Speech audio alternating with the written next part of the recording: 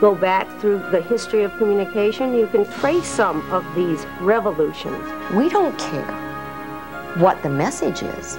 We will sell you access to the means of communication, and you decide what you want to send. These are the organizations that create an environment of symbols that surround us.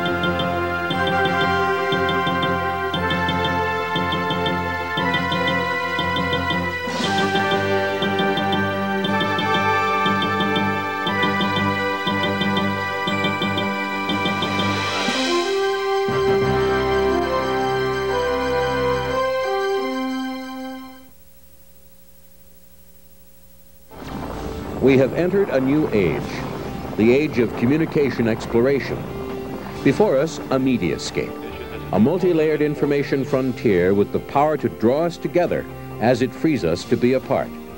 An invisible web of connections touching every facet of our lives, our work, our schools, our homes. In this new world of communication, telephones, televisions, and computers converge. A fusion that expands and splinters our concept of mass communication. The mass is no longer just those who read, watch, or listen. The mass can now broadcast its own messages. Out front were those of us whose names are known in the history of television now. The late John Chancellor. There have been stories from Washington, from the Atomic Energy Commission, hinting that the Russians may have resumed the testing of nuclear devices. David Brinkley. The whole situation is, of course, that the Vice President, Lyndon Johnson, will be given the oath of office as President of the United States as soon as it can be done. Chet Huntley at NBC. That would indicate, just sort of a snap judgment evaluation, that Governor Conley was worse wounded than the president. But as I say, that is only a snap judgment evaluation. At our network of CBS, there was Ed Murrow with his famous See It Now programs, which were very important in setting a pattern for what later became known as investigative journalism. Now, here is Ed Murrow. Good evening. Automation, in its simplest form, means one machine telling another machine what to do. From the time of the ancient Greeks, scribes meticulously preserved legacies of knowledge and lore of the ruling classes, for only they could afford the scribes and their tools. Through their painstaking artistry, knowledge flowed slowly and sometimes sparingly from the political and religious elite to the masses. Scriptoria were, just as you might think, groups of scribes sitting, taking dictation from somebody who sat in a chair, rather like this one, and read from a text. And it was a way of duplicating a text very rapidly. But as you know, if you've ever tried to take dictation, and you have, let's say, 10 students in a room, no two copies are going to be quite the same. And you're taking it in by ear, so you're going to mistranscribe a good deal.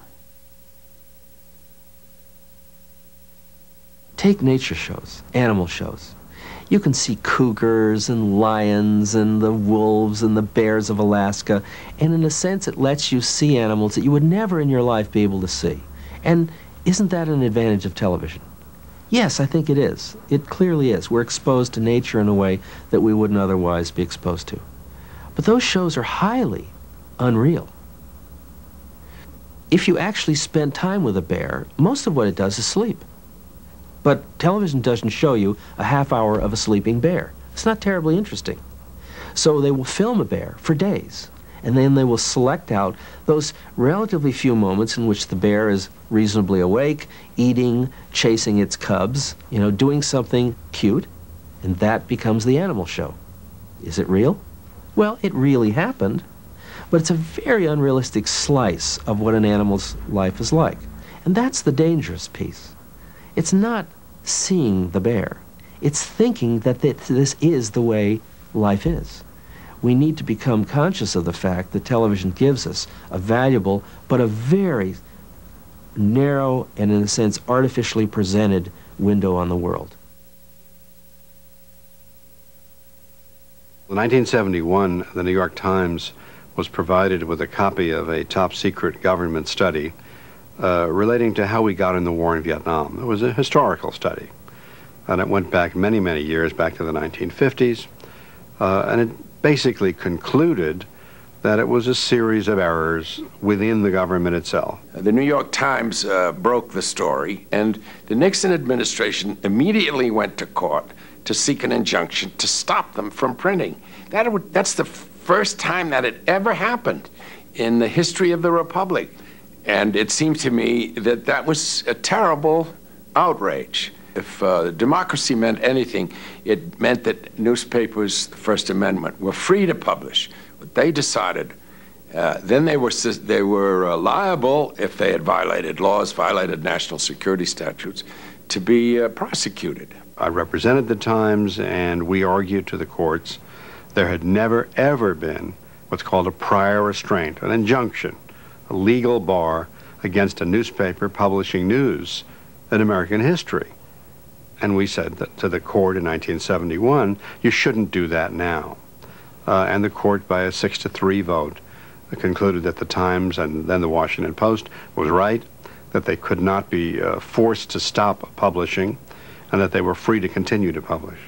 The Pentagon Papers ruling is more important for the message it sends, for the music it has sent to the future, than maybe even what the public got to read in 1971 about the war in Vietnam, because the message it sent was that the government really can't stop the press from saying what it wants to say, at least in advance. Most of what we talk about every day, most of what we see about the world every day is filtered through media. It's filtered through companies that basically construct worlds for us. It's not like these worlds are not true, but the worlds are constructed because of constraints, because of rewards that companies get, because of concerns that they have that are out there and that we have to know, we have to understand in order to be able to say, hey, we're not going to totally be pawns of a world we know nothing about. Being an educated individual means being aware of how your environment gets created.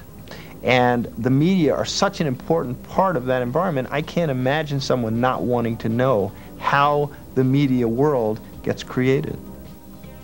In the near future, it appears that media will continue to merge and grow and profoundly impact culture, just as each new communications medium has in the past.